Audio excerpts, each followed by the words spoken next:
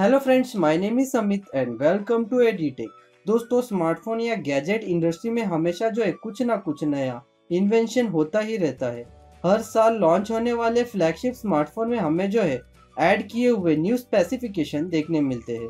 कुछ दिनों पहले ही वीवो ने अपना एक Vivo X20 plus smartphone launch किया था, जिसमें हमें डिस्प्ले के नीचे ही फिंगरप्रिंट सेंसर मिलता था, जो कि एक न्यू टेक्नोलॉजी है। अब वीवो के एक न्यूज़ फ्लैगशिप स्मार्टफोन के बारे में लीक न्यूज़ निकल के आई है, जिसमें इस स्मार्टफोन के कुछ स्पेसिफिकेशन पता चले हैं। ये स्मार्टफोन अगर इसी स्पेसिफिकेशन के साथ लॉन्च होता है तो 2018 का ये स्मार्टफोन बेस्ट स्मार्टफोन हो सकता है। ये फ़ोन का नाम Vivo Xplay7 हो सकता है, जो कि Vivo के Xplay6 का एक अपग्रेड वर्जन होगा। और ये स्मार्टफोन हो सकता है कि आपको मिड ऑफ द ईयर में देखने मिल जाए।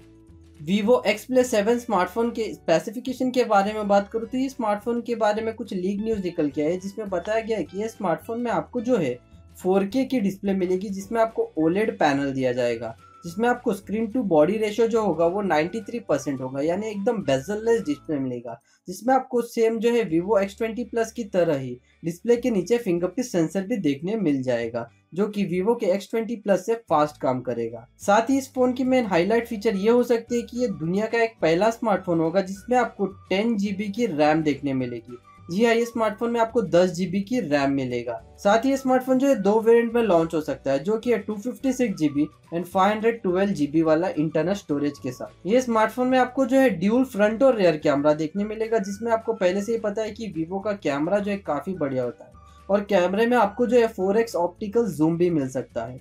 इसमें आपको क्वालकॉम स्नैपड्रैगन का 845 का फ्लैगशिप प्रोसेसर देखने मिलेगा। फिलहाल तो ये सभी लीक न्यूज़ है, और ये स्मार्टफोन के बारे में कुछ भी अगर लीक न्यूज़ निकल के आती है या एक्स्ट्रा न्यूज़ आती है तो मैं आपको मेरे इस चैनल पे अपडेट कर दूंगा। उसके लिए आप मेरे चैनल ADTech को सब्सक्राइब कर सकते हैं।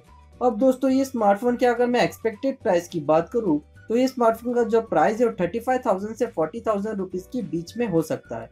तो दोस्तों, आपकी क्या राय है Vivo Xplay7 के बारे में? जो भी आपकी राय मुझे कमेंट बॉक्स में ज़रूर बताइएगा। तो दोस्तों, अगर आपको ये इन्फॉर्मेशनल वीडियो पसंद आया हो तो वीडियो को लाइक, शेयर और कमेंट करना ना भूलें। और ऐसे ही वीडियो के लिए मेरे चैनल ADTech को सब्सक्राइब भी कर सकते हैं। Thank you for watching friends. मेरा नाम है अमित और मिलते हैं अगले ऐसे इंटरेस्टिंग वीडियो के साथ। तब तक के लिए take care and bye bye friends.